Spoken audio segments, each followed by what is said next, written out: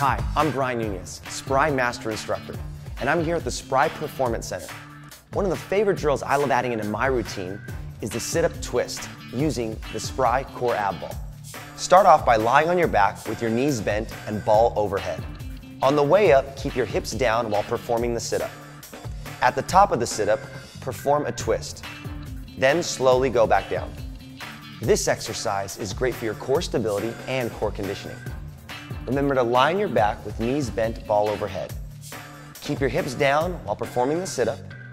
At the top of the sit-up, perform a twist. So blast your core and put a twist on your ab routine with the sit-up twist.